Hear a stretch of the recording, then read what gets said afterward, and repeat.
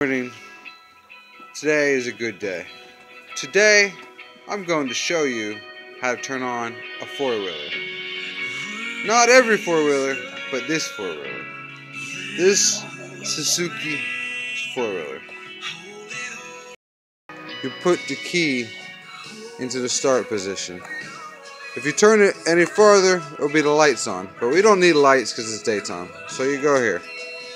Then you make sure it was on already. Someone forgot to shut off, but we don't care about that. You turn it on. Then you put your hand on the brake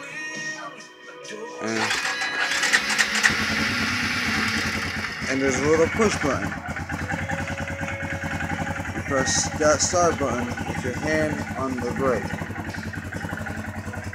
And then, after it sits for a second, this is the start button.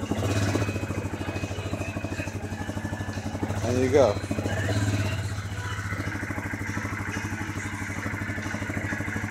And you're off!